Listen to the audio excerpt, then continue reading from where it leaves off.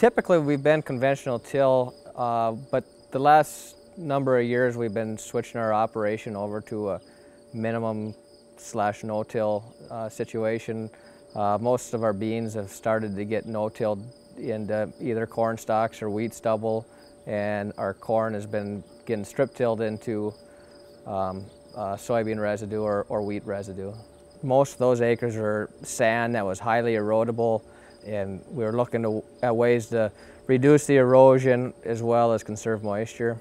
Recently, within the last 2 or 3 years, is when we've started no-tilling, strip-tilling into heavier type soils.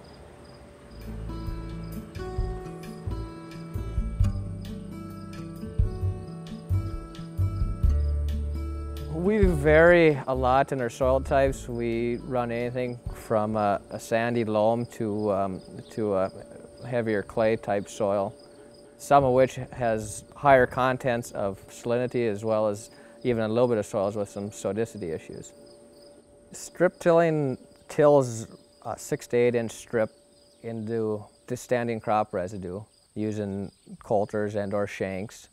Where those strips are tilled into the soil underneath, it leaves a band of fertilizer for the corn crop to use. The crop uses that fertilizer more efficiently versus previously when we were spreading the fertilizer across the whole area and then working it in. The main piece of equipment that we had to purchase was a strip till machine.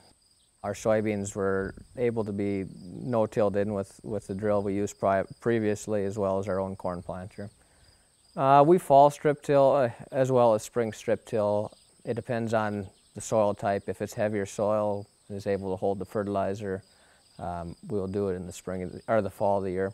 If we are in a sandy situation or we're grazing livestock on it in the fall of the year, then we will strip till in the spring of the year. If I was to start over with no-till or strip-till, the number one thing that I would recommend to keep in mind is to manage your residue. That's got me in the most trouble with no-till, strip-till situations, is not managing my residue in the fall of the year. Using no-till changes the weed species that you're dealing with in your field.